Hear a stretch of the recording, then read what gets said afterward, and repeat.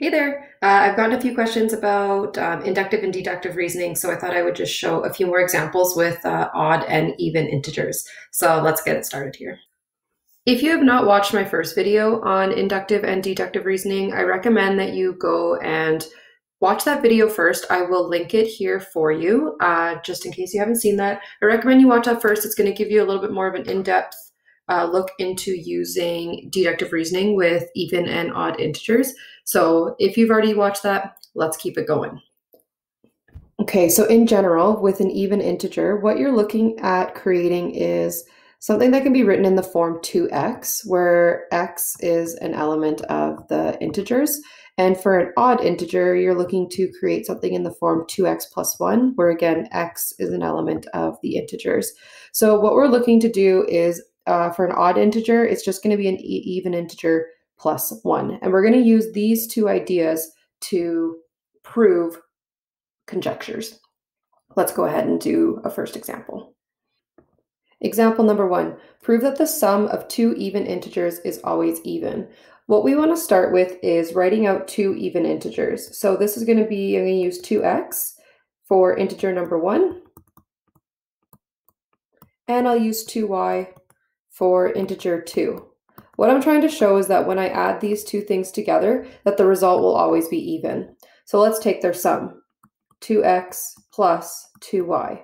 What I'm trying to turn this into, in a general sense, is I want it to look like the form 2 multiplied by something, and that something is going to be a variable. As long as I can make it look like this, then I'm proving that it's always going to be even. What I'm going to do here, and I'm going to rearrange how this looks, what I notice is that both these terms are divisible by 2, so I'm going to factor a 2 out. When I divide both of these terms by 2, I'm left with 2 multiplied by x plus y. This is pretty much already done. We're now showing that I can rewrite this sum as 2 multiplied by something, because it doesn't really matter what this something is. As soon as I multiply it by 2, it's going to result in an even integer. So therefore, the result will always be even.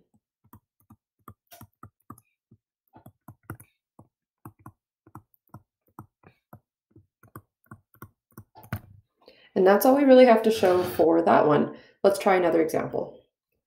Show that an even integer subtracted from an odd integer is always odd. First, what we want to start with is an even integer. Actually, sorry, no. In this case, we want to start with an odd integer. So let's start with 2x plus 1.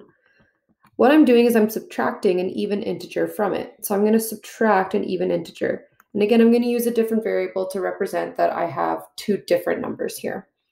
What I want to show is that this result is always going to be odd. Remember that odd integers always take this general form, 2x plus 1.